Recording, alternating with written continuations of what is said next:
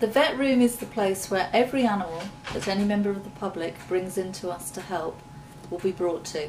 The person who brings it in is working on the front desk, and they'll give us a shout whenever they bring something in, and they'll put it on some shelves that are behind you with a label on the top, basically telling us or giving us a heads up if anything there requires immediate attention. Once an animal arrives, we will assess the situation, and from here every animal is diagnosed and treated, and then we pass it on to various places. It could go through to the baby bird programme, it could go through to the on-site care, or it could go home with a rehabilitator. Normal day, I tend to get here about 9:30 in the morning, and I get ready and set up for the arrival of anything that's brought in. I've got incubators to switch on, I've got fluids to prepare, and I just make sure that we are set for any animal that comes in, be it large or small.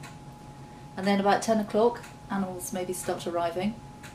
I triage them, treat them, and pass them through. And we get quite a wide variety. No day is the same. We can have tiny birds, we could have huge deer and mammals. So we've just got to be prepared for everything.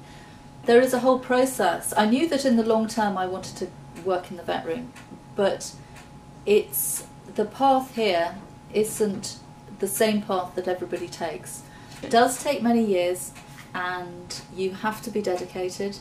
I currently work here about 3 days a week, so I'm fortunate in that I have the time to do it. This is what I've always wanted to do, and I really enjoy it.